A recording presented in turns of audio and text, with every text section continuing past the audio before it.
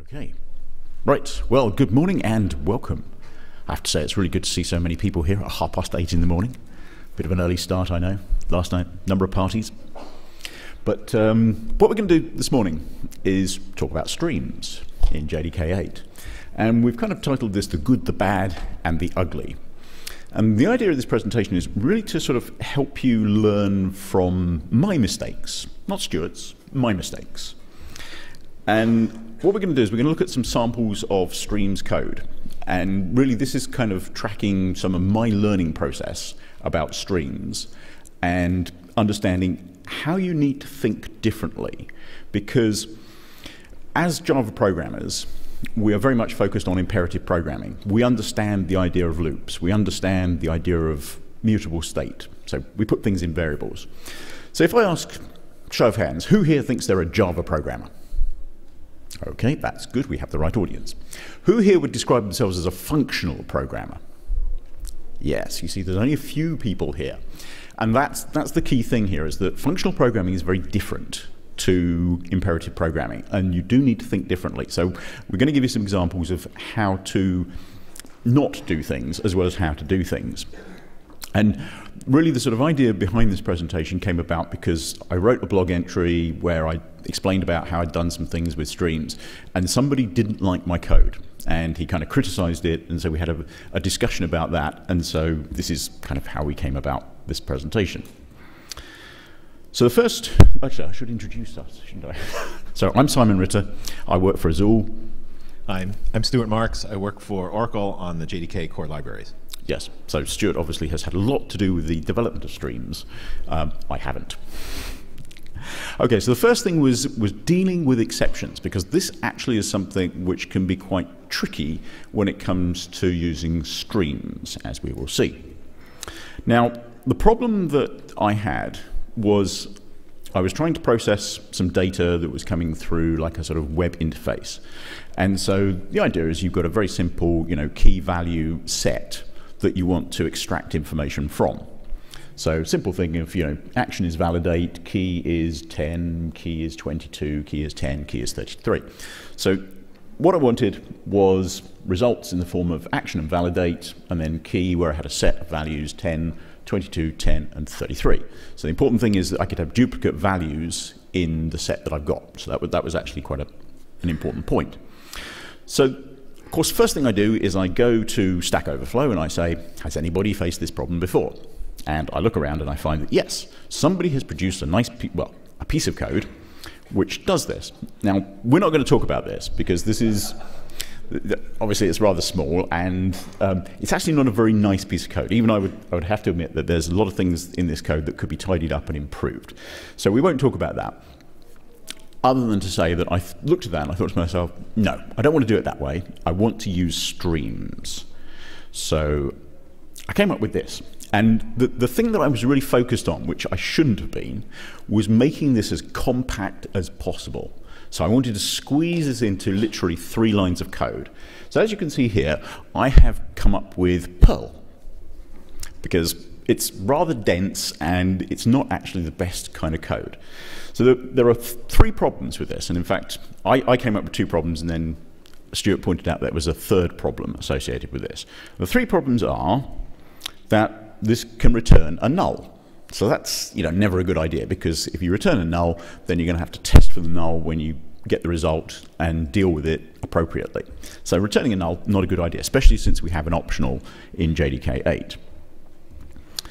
The second thing is that split, and this is the one that Stuart pointed out to me recently, split is called twice. So we're doing the same thing, calling split twice, and that's very inefficient. So we need to resolve that problem. And then the third thing is, it doesn't call the URL decode method, which is used in the original code. And the reason for that was because I didn't want to have to deal with the exception, because the problem is that decode throws a checked exception. And if you're using a stream and you're using the stream API, you can't throw an exception out of the stream method. So do you want to just... Yeah, a couple things on that. So one is, so the original code had this interesting thing, and this isn't particularly about streams, but it's It's about general code, and as we improve the code in general, it actually makes streams much nicer to deal with. But in this particular case, the original code accepted a null, and it had to test it. And if the input was null, it returned null. And it's like everybody does that, and that's sort of a strange thing to do if you think about it, because what you want is a value, which is a map from string to listed string, right? And you want to process those. And so if you have this. I think it's a bad coding habit. Trisha G wrote a blog post a few weeks ago at the JetBrains. She has a blog series about code smells where she talks about null. And it turns out the code base she was working on, every method said, oh, if I get null, return null. And even if that didn't make sense at all, it was sort of a bad habit that was propagated throughout the code base. And I think that's kind of what's going on here. Because if you think about the context here, you have a URL. And you want to grab the arguments off the end of the URL. So if there are any arguments, then that you have a non-empty string. If there aren't any arguments, then maybe you should have an empty string. But you should never have null. So where does null come from? Right? And then so if you think about getting rid of nulls, you never return null. You should return an empty map instead, and then whatever needs to process it will process every entry of the empty map, which means it will just do nothing. So you should really try to think about when you really need to process null and when it's just a bad habit of, oh, I better check for null and return null. Oh, and then one quick thing here too. The original code had a regular expression in the split command, which actually slows it down quite a bit because all it's doing is matching a single character. So there's actually a fast path in the split method. It takes a regular expression, but if it says, oh, if I'm splitting on a single character, it goes through a completely different section of code that bypasses all the expensive regular expression processing. So it goes much faster. Good to know. Okay, so then, obviously, after a bit of discussion with Stuart, I came up with a better approach. And so the idea here is to extract some of the code out into a method. Here what we're going to do is we're going to split the key and the value, and that way we can use the URL decoder decode method and we can deal with the exception. But we have to do that in the method, so we have to somehow deal with the exception, the checked exception, in that method. And so, you know, it comes down to the design of the Streams API, and I've spoken to Brian about this in the past. About the Brian Getz. Yeah, Brian Getz, yeah. The designer of the Streams API. Yeah.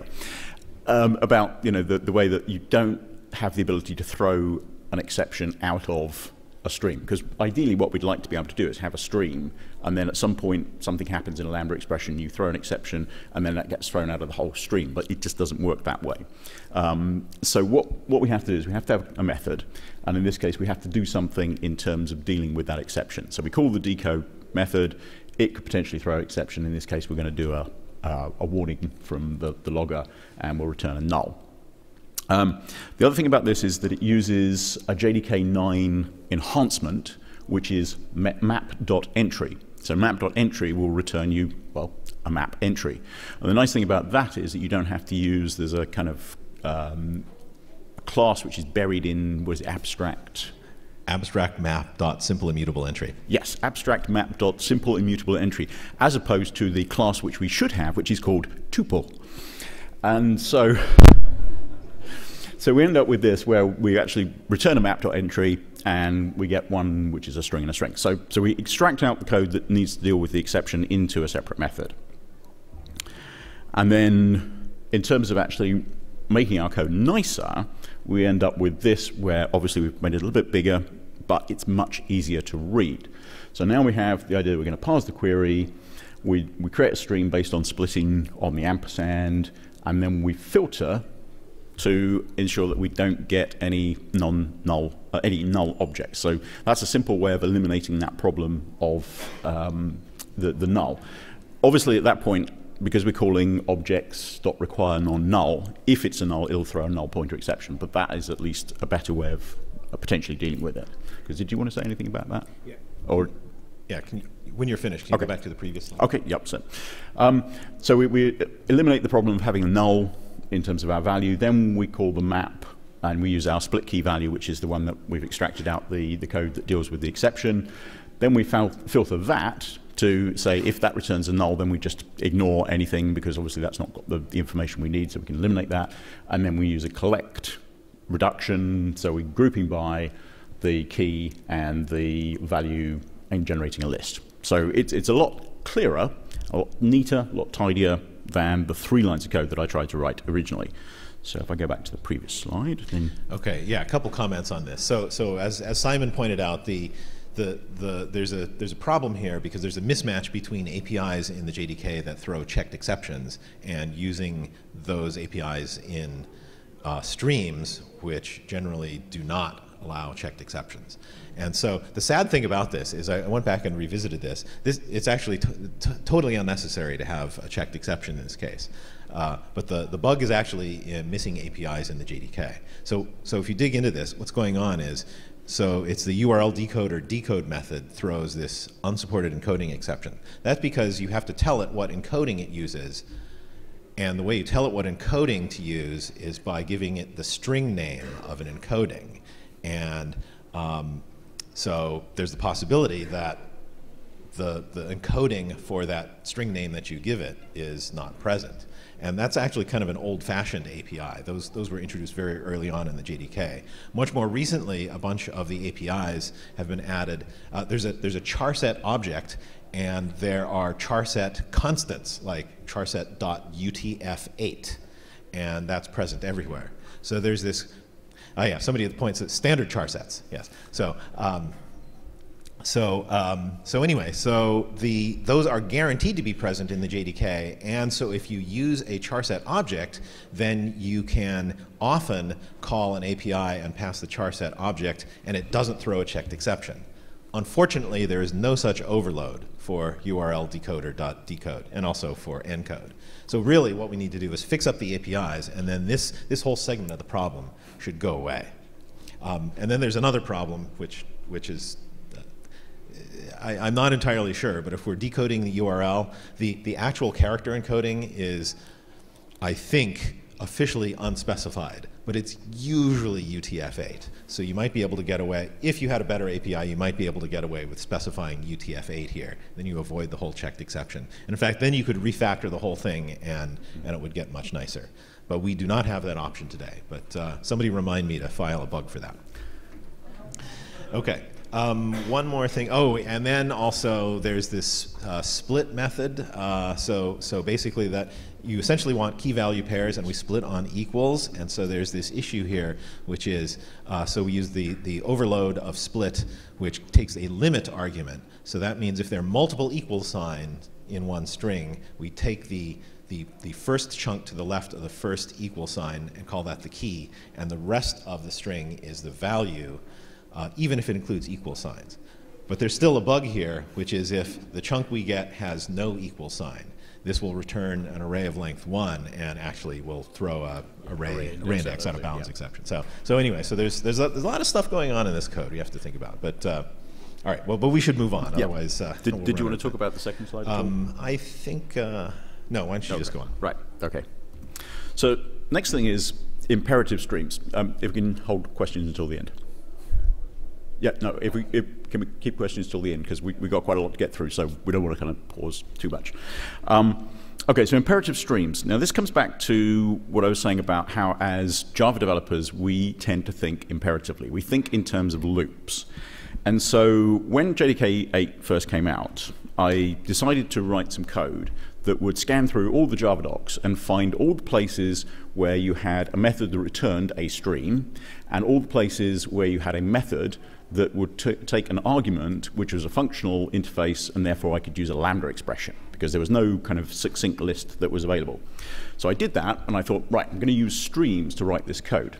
And one of the bits of code I ended up with was where I wanted to count how many how many methods there were which returned a stream. So I had a map of classes to methods, and so what I wanted to be able to do is go through that and count up how many there were. So I came up with this piece of code, and I said, okay, let's take our map, and then we'll get the class from that, and we'll create a stream from that, and then for each of those, I need to do something. So what I want to do is I want to print out the method, and then I want to count if this is a new method. So I thought to myself, okay, so I know that this could potentially be multi-threaded, so I'm going to use a long adder which is specifically designed for this type of situation, where you've got frequent writes and infrequent reads. So each thread gets its own instance of the variable. You can update them independently. There's no contention, no locking. And then when you need the result, it brings it all together. So I thought that's a really good thing to do. It was new in JDK 8. I'll use that. So I ended up with this very nice piece of code where I said, OK, take the stream, do for each, and then I'll take my method name, and then I'll print it out, and I'll check if it's a new method, and then I'll increment it. OK. So I spoke to Stuart about this, and he said, well, you see, that's not functional programming. This is very bad. This is not functional programming. So I thought, OK, I'll go away, and I'll have another go at that. So I thought, right, I don't need state in this in terms of external state. So what I'll do is I'll make it a little bit more complicated, and I'll come up with the idea that I create my stream, and obviously I should have shifted this out into a method, but I'll put it in here just to make it easier to see on one slide. And I'll say, take the method, and then I'll have a variable inside my lambda expression, which is new method is 0. Then I'll print out the method, and then I'll check to see if it's a new method. If it is, I'll set new method to be 1, and then I'll just return new method. So I get a stream of 1s and 0s, and I add those up, and I get a count of how many new methods there are, which returns do what I want. So again, I showed this to Stuart, and he said, well, yeah, you see, this is kind of a bit more functional, but it's not functional because we've still got state involved. So even though we've taken the state internally, we're still modifying state. So strictly speaking, I mean, as a function, it would work because you could apply the same input and get the same output no matter how many times. But there's still state being modified. So that's not the way to do it. So I thought, OK, I'll go away and I'll have another go at this. And so I came up with a better way of doing it, which is almost functional, but not quite. So again, we take the stream, and then we use this handy little method called peek. Peek allows you to look at the elements of the stream as they go past. And as long as you don't modify them, you can look at them and you could do something like print them out. So I could print out the method names as they were going past, and then I pass that to map to int, and no state involved in terms of having a variable. And I thought, right, I'll use the conditional operator, and I'll say, if it's a new method, return 1, otherwise return 0. So I still get my stream of 0s and 1s, and I sum those up and I get my result. And then Stuart pointed out, well, actually, there's a slightly better way of doing that, which is to use a filter. So rather than doing an if statement inside a map to int, why not use a filter, because a filter takes a predicate, and a predicate is an if statement. So we can do it that way, and we end up with filter m goes to is new method, and then we pass it to count rather than sum, and everything works. So this is all very good. So this looks, I think to myself, look, this is functional code. We have done really well here. And then Stuart said, no, it is not functional code. He said, strictly speaking, print line is a side effect. And if you're being purely functional, you can't have side effects. So I'm going to hand it over to Stuart to... OK. All right. So yeah, that was quite an evolution there, and I think that's true. And I think that I think using peek for printing out logging is a fine thing to do. This is kind of a debugging thing. I guess if you want to actually store the results somewhere, you probably should build them up in a data structure using a collector or something like that. We have examples of that later on. But I just wanted to reflect on at the very beginning of this. I don't know if you want to wind back to the first slide of this. So you see that there's a lot of evolution of the stream going on here, and that one, okay? So Simon started off with for each, and the problem with for each is that it's the easiest stream function to understand, but it's actually probably one of the least useful ones, because I think, I don't want to harp on you too much, but I think Simon fell into this trap, which is, wow, there's all this weird stuff. For each, well, I know what that does, so I'll start writing with for each. And the problem with for each is that it immediately leads you into side effects.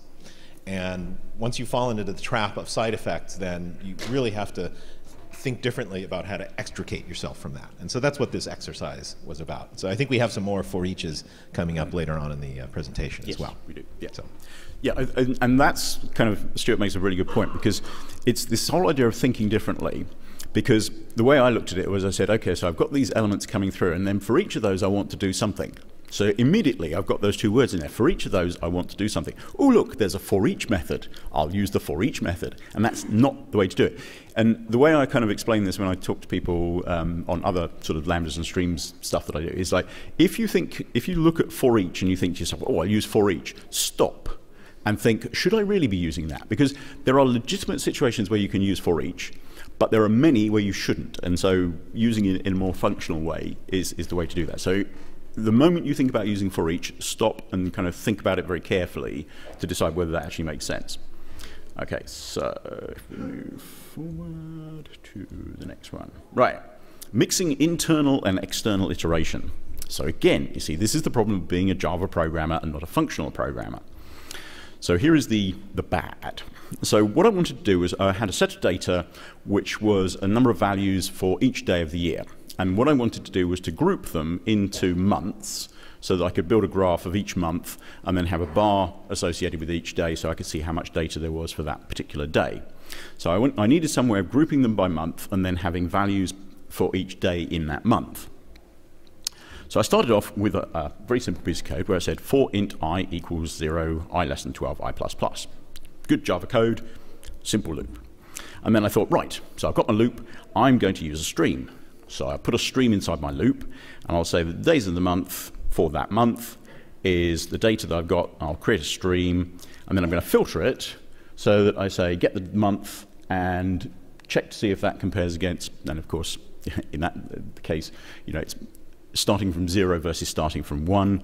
So we have to add 1 to I in order to get the appropriate month number. This is where things get a little bit complicated.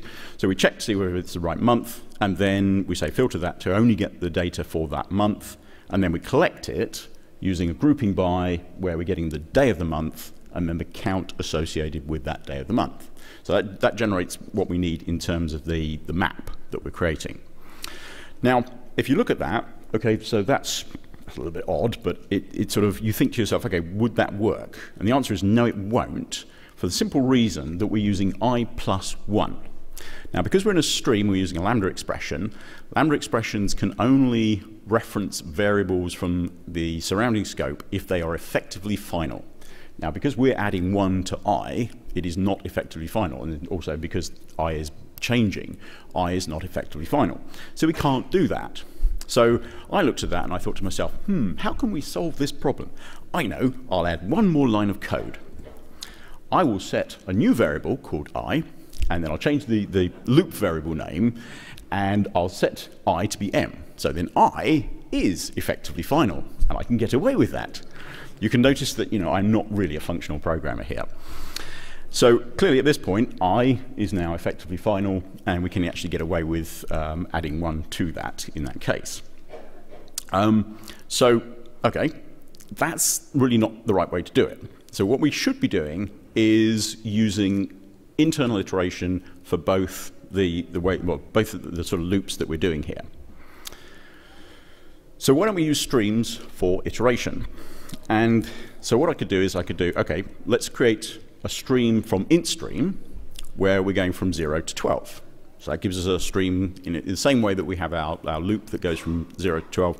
We'll create a stream of ints which goes from 0 to 12. And then we'll use for each. Aha, are we using the right thing here? Immediately we have to ask ourselves. Probably not. And then what we do is we say, okay, take I, and then we'll say days of the month I is, and then we go back to our stream for the data. So now we're looping through the data internally, and then we do the same thing we had before. So we have filter month.I of I plus 1, collect, same collector. So in this case, I is a valid reference, so we can get away with that. So this gives us some, you know, we're using internal iteration for both loops, but it's still pretty ugly code. So do you want me to go through all the way through to the end and then? Yeah, okay. Right. So then Stuart had a look at this and he goes, okay, there's some better things that we can do here. The first of those is to eliminate for each. So this is the thing. We don't want to be using for each in a situation like this. So what we actually do is we say, okay, we're going to create a map going from month to a map of integers and longs. So this is the internal map is the day of the month and the count associated with that month. And we'll create results. So we take our data and we stream it. Okay. And what we're going to do is we're going to map to the date. Okay, that's all good. So we get the date for that particular piece of data. And then we're going to collect, but the collect changes. So we use a better way of doing the collector. So we say collect, we want to group by, and in this case we're going to use zone date time get month. So we get the month associated with that. So we group by month, and then we're going to group by the day of the month, and then we're going to count. So this gives us exactly what we want in terms of a map, which maps from the month to the day of the month and a count associated with that month. And so that is obviously the better stream solution. So Stuart, do you want to? Okay, so this. Wind back, yeah, I'll tell you in a moment, right? But let's look at this code for a moment. I think this is the nested grouping by. I think throws a lot of people, and it's kind of hard to come out with a nested grouping by, right off the top of your head. I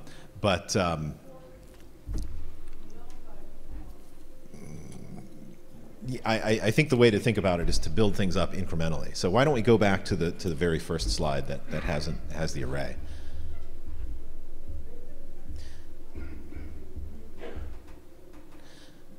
Okay. That's a fine one because that's logically the same thing. It just that's the first code that works because of the effectively final issue, right? So what's not on this slide is the declaration of this array that's being assigned to.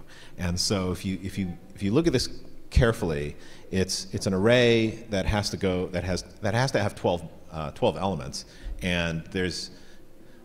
I think the array is actually misnamed, but it's basically an array element for each month. So the indexes into the array are 0 through 11, because that's what we're getting out of the for loop, and we're assigning something to each array element based on the month. And so that should think about this a little bit. So if you have and then the element type of the array is whatever you get back from that stream. And so what we're doing here is we're collecting using grouping by, and so the result is each element is a map, right? So that's our count from the day of the month to, that's a map from the day of the month to the count. Yeah. And so in the inner, so that's already you see the inner grouping by there. So let's just say we're working on 1 month, right? So what this does is it goes through for that month, for each day of the month, uses the day of the month as the grouping key, and then the count ends up in the value. So that's where you get, that turns into your inner grouping by. But we wrap something around it, which is a for loop, which is for each month.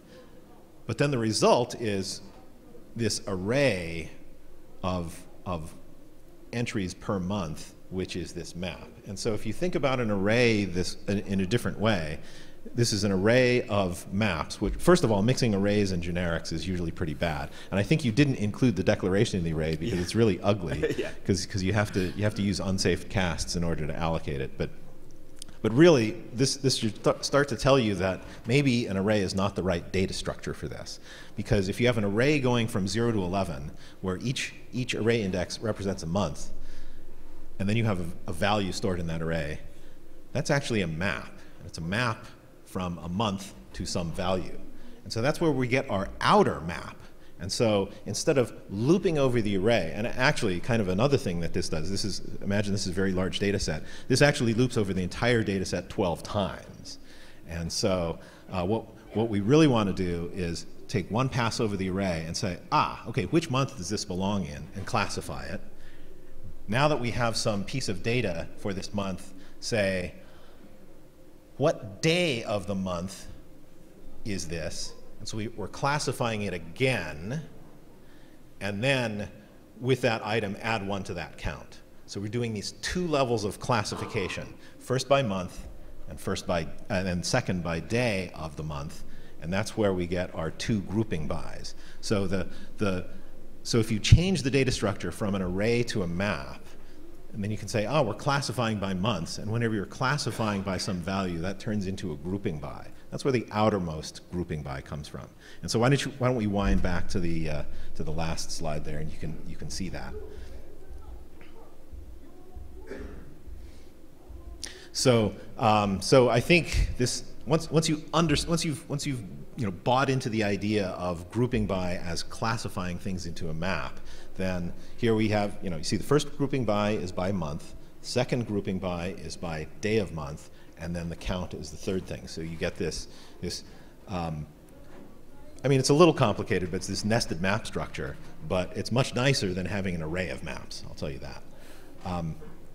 And the other nice thing is that if you remember the previous slides, well, what wasn't on the slide was the initial allocation of the array, and then what was in the intermediate code was assignments to individual array elements. And so, again, back to side effects inside of for each, right? So if we continue in that theme, we want to avoid side effects if possible and say, okay, how can we construct a value that has the right properties we want? And so that's what collecting does. So we have all of our stream elements, they run through this collector that does this nested classification, and it builds up this two-level map, and that's the result of our method. So no side effects in here. Good. Okay, so the next one is one of the things that we did in a hands-on lab. So Stuart and I in the past have, and today or yesterday, have run hands-on labs for streams where people get exercises that they can work through and they can see how they work. And so one of those that I ran last year, I think it was a simple exercise. And the idea was you had to concatenate the first character of each string in a list to generate a new string. So the input was Alpha, Bravo, Charlie, Delta, Echo, Foxtrot. So what we were looking for was a way of getting A, B, C, D, E, E, F. Okay. And the answer to that is not to use streams. It actually uses the for each method on the, is it iterable? Iterable interface. So what we do is we create a string builder, and then we say input.forEach, and this is a legitimate use of for each. And we say append the character at 0 to our string builder. Yes. And then the result is simply to extract the string from the string builder. 3 lines of code, does exactly what it should do, and it works perfectly. So the thing that happened was I was doing this course, and somebody was asking a question, and they said, well, okay, so that uses that. Could we do it with streams? And I said, well, yes, I suppose we could do it with streams. Let's do it this way. So we create a result where we take our input, we take the stream, we map. I use substring 01 for this one. So we map to the first character in the string, and then we reduce it. So we'll use a reduction. A reduction is where we take an initial value, which is an empty string, and then we use an accumulator, which says take the partial result A and the next element in the stream B and apply some accumulation to those. So in this case, we're just doing string concatenation. So I looked at that, and it was like, okay, well, that does solve the problem, but it doesn't do it in a very nice way, because even I can see that we're doing string concatenation there, so there's a lot of intermediate objects being created, and we'll have a situation where if this was a large data set, it'd be very inefficient, certainly compared to the previous one. So then the question was, well, could we do it with a reduction using a string builder? So rather than using a string concatenation operation, let's use a string builder. So I thought, right, let's see if we can do that. And I came up with a piece of code to do that, which is kind of interesting. So we create a new string builder, and then we say, take the input stream, and then we'll map it to our substring, and then we'll reduce it, but this time we'll use our string builder in the reduction, and we'll say that the accumulator is to append B, and then return that as a string. So that creates a new partial result by appending B to our string. So then the result, because it's an optional, we need to return what the value of the optional is. So who thinks that would work?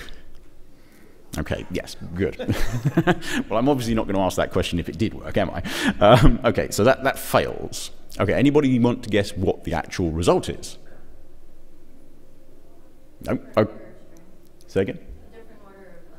Not a different order of letters. No, actually what you get is B, C, D, E, F. And the reason for that is that if you look at the reduce there, you've got A and B, and I've conveniently ignored A. Now A is the partial result, and when you first start processing the stream, the first partial result is the first element in that stream. So if you ignore the first partial result, then you don't get A in your stream, you don't get what you need. So I thought to myself, I'm not going to be defeated by this. There is a way to do this using a string builder. So I came up with this. So I said, okay, let's be sneaky about this. Let's say if A, which is our partial result, has a length of 1, that means it's the first element because it's only one character, then we'll append A to our string builder. Otherwise, we ignore that, and we simply return sb.append B to string. Great. And that actually gives you the right result. Clearly, that is probably not the best approach. So then we kind of discussed this further in the class, and we said, okay, well, rather than using an explicit reduction, let's use a form of reduction, which is a collection. Okay. Now, you can create your own collector. So what we could do is we could say, let's collect, and then we'll say collector.of, and we'll create a new collector.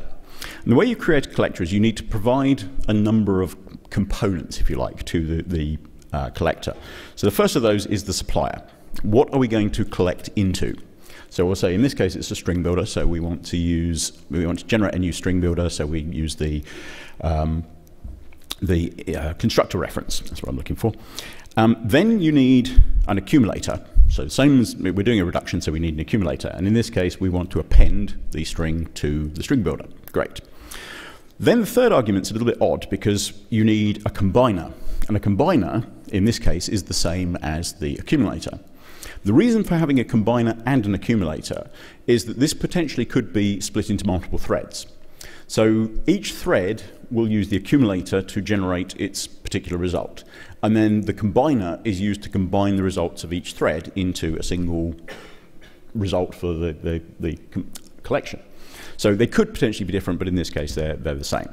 And then you need a finisher, which is how you generate the result from the work that you've been doing. And in this case, we're just calling the toString on that.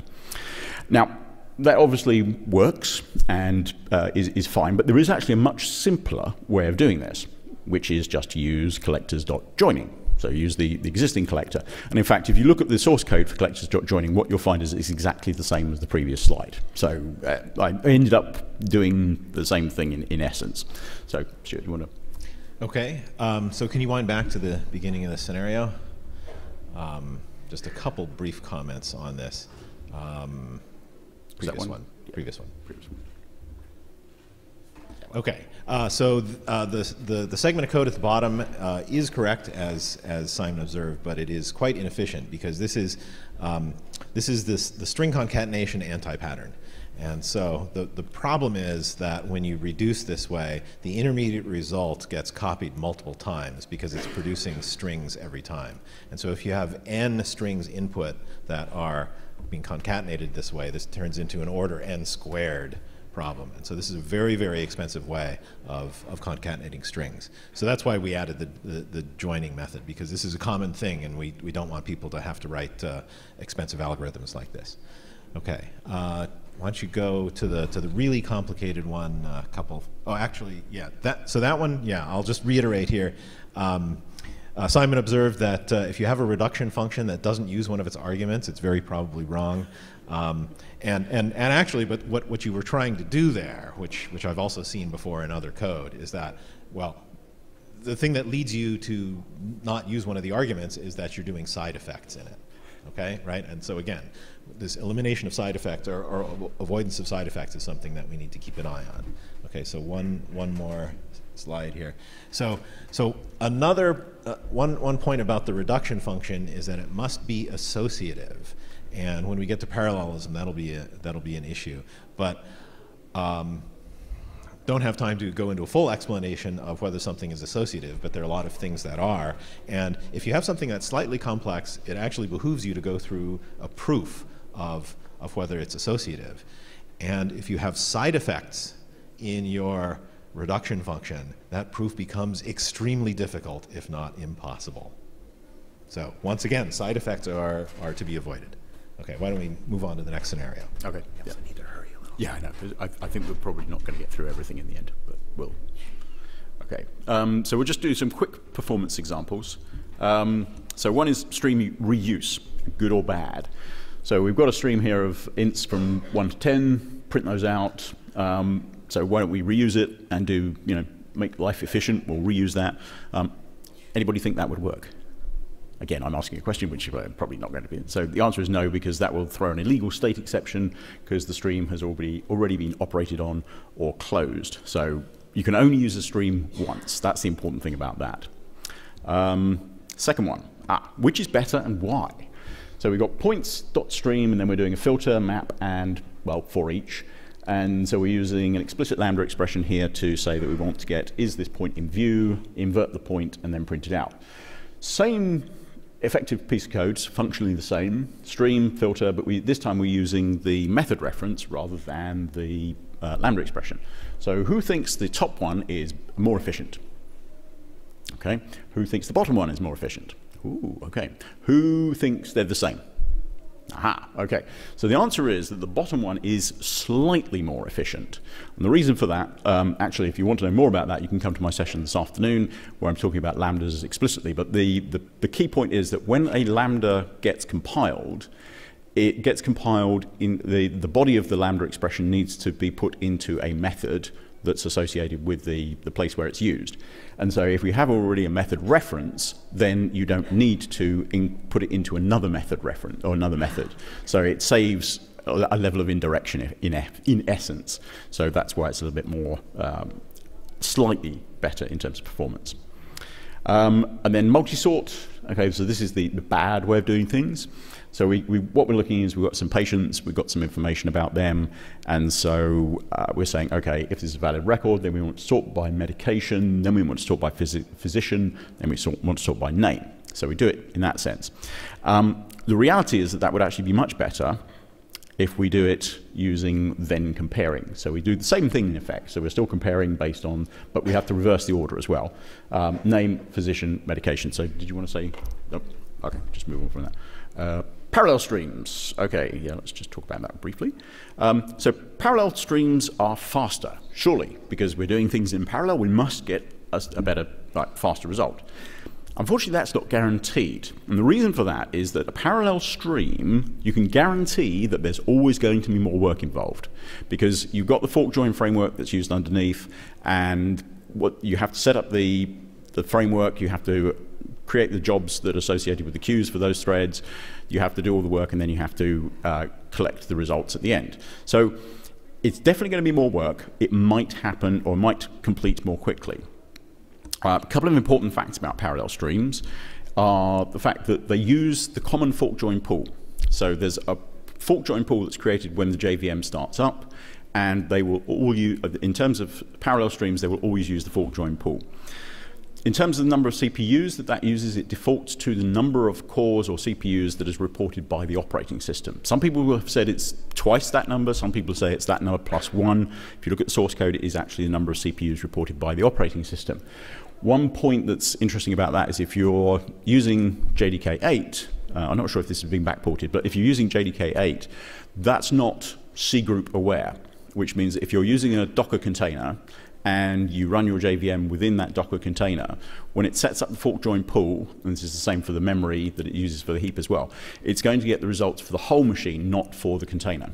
JDK 9 has had some changes, so JDK 9 on Linux is now container aware. Okay, so last example very quickly because we've got about 2 minutes. Nesting parallel streams, this is a really bad idea because we're using the same fork join pool, which means that although we have separate queues, so we don't get any corruption of data, we're trying to use the same set of threads to do the nested parallel stream, and you end up with effectively worse performance because you're trying to reuse those threads. So rather than having separate sets of threads associated with the different parallel streams, it's going to be worse in the case of performance. There is a way around this, which is you create your own fork join pool. So you can actually create a fork join task using a custom pool of however many threads you want, and then you submit your parallel stream task to that, and that will use a separate set of threads, so you can potentially get better performance. But you had something to say about that, didn't you? Yeah, a couple of things about this technique here. So one is, if you find yourself wanting to use your own fork join pool, I think you should think very carefully about it. The first is that this is really an implementation-specific behavior, which is that if you submit a task to a fork join pool, any streams processing that's done within that task will be executed in the same fork join pool. So that's how this works. But that's not guaranteed by the spec. That's just how the implementation works today. Certainly, I mean, for all of JDK 8, it's worked that way, and at this point, it's not going to change, but it might change in a future release. The second thing is, it's like, well, you might think, okay, well, I'm going to want to control this, so I'm going to create my own fork join pool. But you should be very careful, because if you start creating fork join pools all over your code, and they have hard-coded constants in here, somebody's going to run this on a 24-core machine and saying, why am I only going to get 4x speed up? Or somebody runs it on a few core machines, and there's thread contention going on because everybody's created his own fork join pool, each of which thinks it owns the whole machine or container or whatever. So, I mean, this is a valid technique if you're experimenting and if you're very, very careful about how you deploy it. But it's many things to be careful about here. So. Okay. So that is basically it. So, in conclusion, streams are very powerful, but with great power comes great responsibility. And the important thing that hopefully you got from this is try not to think imperatively. Try not to think in terms of loops, because whenever you think of for each, you need to step back and say, is that the way that you should do it? And as Stuart has said several times during the presentation, side effects are the things to be avoided. If you can avoid those at all costs, then do so. Part of this, the power of streams is the clarity of the code. Don't be tempted, like I was, to go and try and squash everything into the smallest possible number of lines. Make it readable, make it understandable by other people. And as we just explained, parallel doesn't necessarily mean faster. So I think that's, you've got a couple of words. Yeah. Key takeaway, if you find yourself writing for each with side effects, look at collectors. Yeah. Great. So thank you very much.